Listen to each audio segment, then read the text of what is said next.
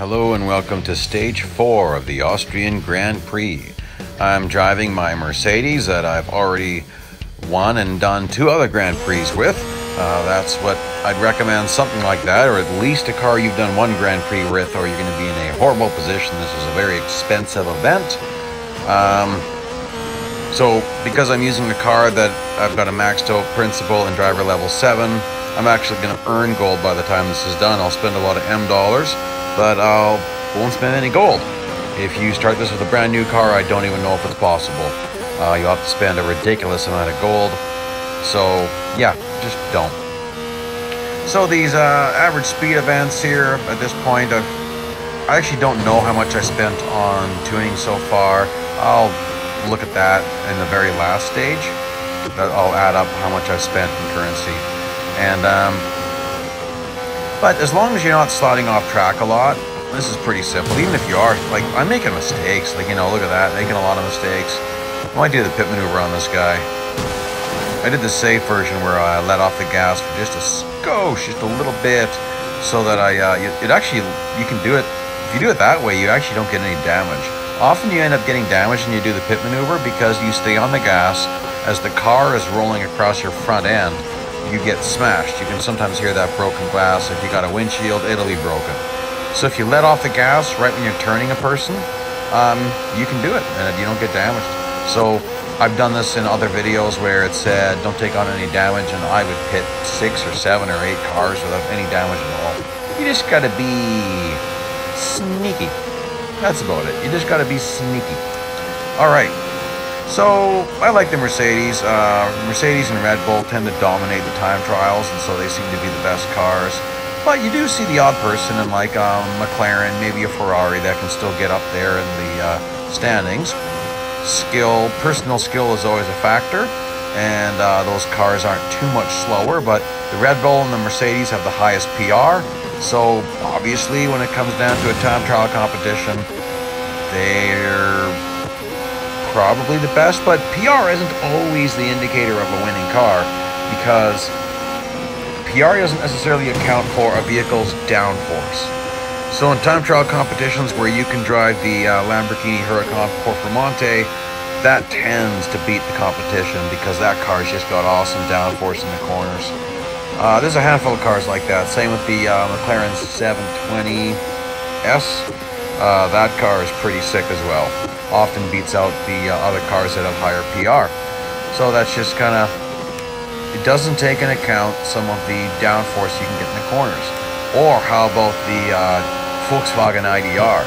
That car is insane. Now it's got a high PR, but I've just been driving that again, and I'm so shocked how many corners you can just take full throttle in that car. Like, it just doesn't make sense. Like Daytona Speedway, not the Speedway, road course and motorcycle road course. First corner of any second, third, fourth lap, you can take full throttle. Alright, so this one's a longer race, and it says you've got 4 minutes and 5 seconds to get into a certain position, but then the timer keeps going. So I don't know if they made a mistake. Like, if you get in position 14 and you don't finish the race, like if you don't finish all the laps, does it give you a failure? Well, I didn't find out. I managed to finish in time, but there's been a few times like this where some of the race descriptions were really lacking. Like, they just weren't clear. There's some like that in this particular event as well, and I'll point that out. There's just some times where what they tell you to do doesn't make sense necessarily. It's not crystal clear, and I like things to be crystal clear. But sometimes it's just a matter of someone thought that what they said was clear, and it's really not, because, well, oftentimes us fans know more about the game than the people who are making it.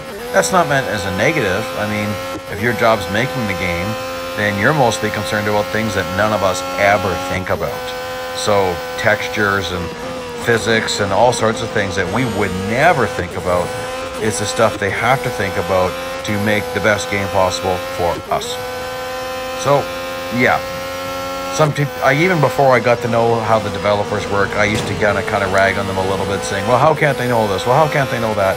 That's because they're busy knowing everything else. So it's just kind of how it works.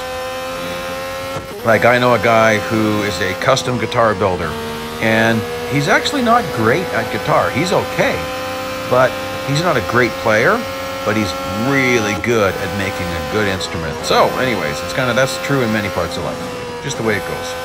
Okay, so still have a ways to go here. We're just getting into lap 2, and there's position 14, and I kind of took him out. I thought the race was going to end. You really don't want to have a lot of contact like that, because what I find is that it doesn't seem to hurt acceleration or top speed too much in these cars. It really hurts your grip and brakes though. So if you're used to taking a corner the exact same way every single time, you're going to suddenly find that you can't. That you take the corner the right way and you go flying off track. That's because you lost grip. And that's where I find these Formula 1 cars really suffer, is the grip area. Don't get me wrong, I also notice there's a loss in speed, but it's very minor. So at this point, I feel like I'm falling. Oops. That's not a great idea at this point. I didn't mean to do that either, because I'm getting a little bit nervous about how much time I'm going to have to do my last lap. Because, oh, let's just do that. Let's just have a big, long grass drift. Oh, lovely. I'm not worried. Minute 10. Oh, yeah. Nothing to worry about in this car with what I've got for PR in a minute 10. I just need to not be really stupid. Don't go flying way off track. Don't want to do that. Okay, so Austria, Mercedes, 13th place. Looks like I could get 12th place. People often ask me about bot slowing in these types of races. I don't do that. Because ooh, that's not good. Most of the time when you're at or above the required PR, it's going to be easy. Not always, but most of the time. So I actually run these events really hard because I don't mind if it gets more difficult for me. That's kind of what I'm looking for. But because I blew that one corner so bad, I might not catch this guy. Curious if you could take this corner full throttle. Let's just give him a little tap. Bye-bye. Off you go to the wall. Oh well. All right, one more race in the bank. Get on to the next one here. Now this one's interesting. You have to hit speed, certain speed there, like what is it, 10 times? Some of these speed requirement races did have me a little bit worried, but it's really nothing to worry about as long as you're not messing up a whole bunch. Like, there's a lot of places to hit speed. Like, this is a wonderful spot to hit a speed because you get a little boost of the downhill as you're heading into the braking point. So you don't have to worry about hitting speed multiple times in a sector. Like, it's possible if you get off the throttle a bit and hit it again. I think you have to lower your speed by 5%. Maybe it wasn't percent. I think it's just like 10 kilometers an hour, and then if you go back and hit speed, it'll count the second time. But if you don't slow down enough, it won't count. But these cars, they lose speed fast when you're off the accelerator. So, like right there, I was trying to get a double hit, and then I kind of just blew it. So, oh well. Let's just see if I can get if I at least get one more here. Pretty sure I will. Oh yeah, easily. So still another whole lap to go after that. And again, that much damage, it would affect my ability to hit speed again, but I'm really not worried about it. Like, these events, for the most part, they're easy as long as they haven't made a silly mistake. Like, that's where I think that race, stage 1, race 3, I think they just made a mistake where their computer tester made it look a lot easier than it actually is, because bots are going to drive exactly the same. So not a very good test, but oh well, we'll see. I wouldn't be surprised if they end up giving a free skip for that stage, because I think a lot of people, it won't matter how many upgrades you have, for some people, they're just going to be really mad. So, oh well. Okay, so 6th time hitting speed already. Not a problem. Well, I don't think I'll get 7 here, but I'll get 7 in here, and then 8, 9, 10.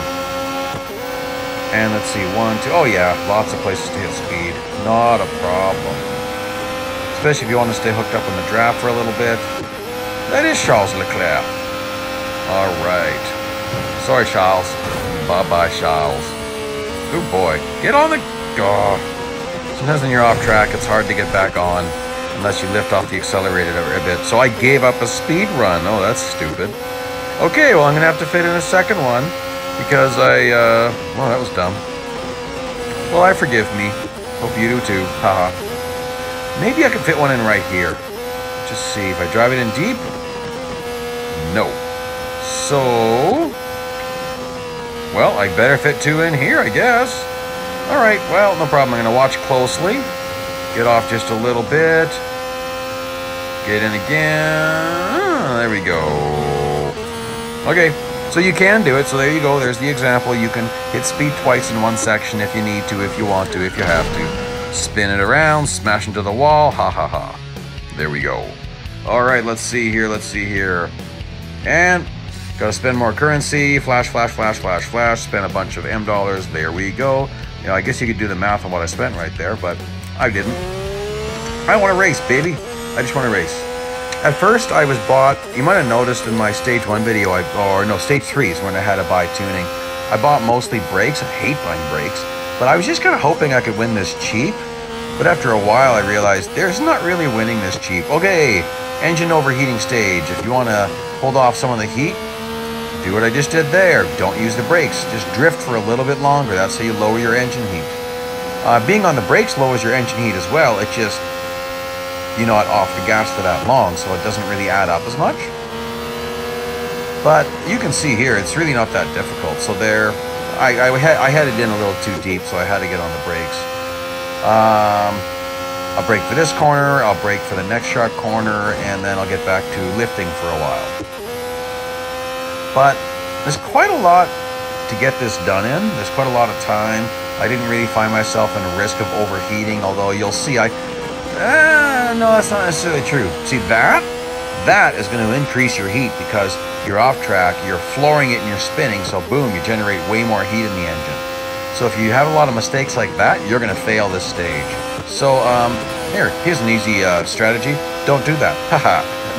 Don't go off track. Worst case scenario, you restart the stage. I did that a few times, just kind of figuring out how I wanted to do it.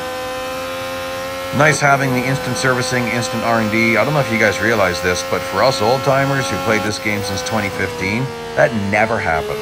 We were always servicing our cars like crazy, watching piles of ads.